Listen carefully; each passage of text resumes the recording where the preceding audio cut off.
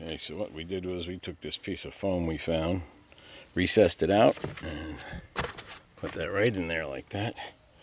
And we used that to, at the end of the day, instead of putting wet lures back in the tackle box or at the end of the thing, just throw those right in there.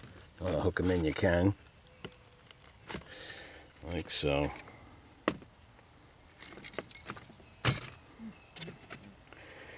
Great place to look for your old baits. Okay, very good. And that's with the seat in the 1, 2, 3rd notch. I use it on the 6th notch, so we'll give you a little peek at that.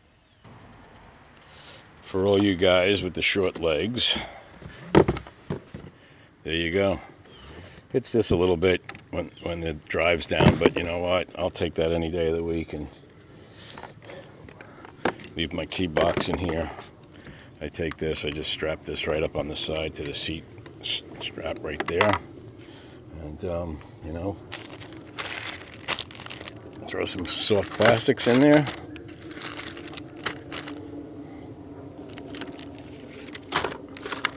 Sorry about that. You're good to go. Can almost keep my whole day supply of fishing stuff right there. And at the end of the day, take off my mount that I use, my Railblazer. It's usually up there with the camera on it. I take that off and just push that right in there as well.